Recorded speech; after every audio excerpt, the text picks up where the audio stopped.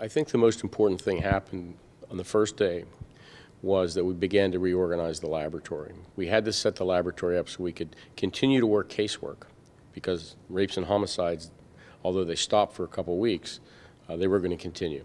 We knew this was going to be a long-term process, so we had to make sure that the laboratory was prepared to handle samples, catalog samples, so we wouldn't mix things up.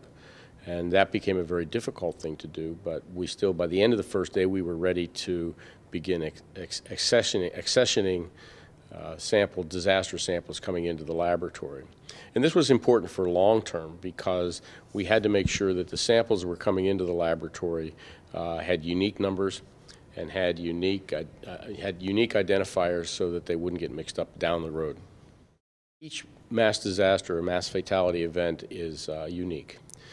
You look at the World Trade Center, was different than Katrina, was different than the tsunami, was different than the Haitian earthquake, different than what happened in Japan. But the identification process is the same in that you need certain kinds of samples in order to make identifications. You need to have the samples from the victims, you need to have family samples, and if possible to get personal effects from the people who died. Now the personal effects, getting the personal effects from the World Trade Center was easier than for, let's say, in Japan or the Haitian earthquake, because entire families died. And so the personal effects were gone. In the tsunami, the personal effects are gone.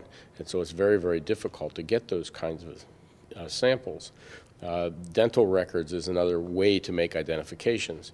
And so you need to have access to the dental records. And if the dental records are washed away, then they don't exist.